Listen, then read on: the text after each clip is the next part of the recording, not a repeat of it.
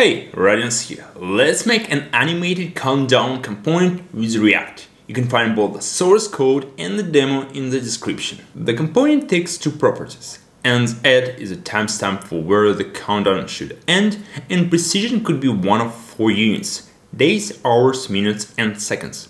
By default, we'll show all 4 units. To force a render every second, we use arithmetic render function.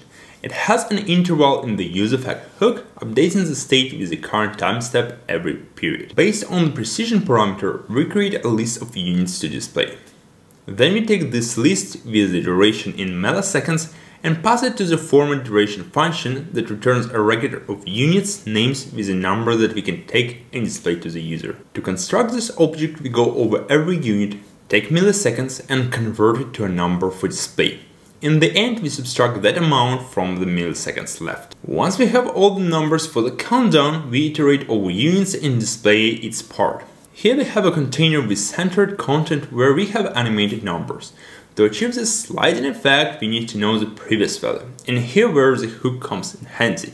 We render every digit separately to animate only a changed part. Since the sliding character is an absolutely positioned element, we also display a digit that is not visible to the user to allocate space. Keyframes won't animate anything for no reason, so we need to trigger them by forcing a change.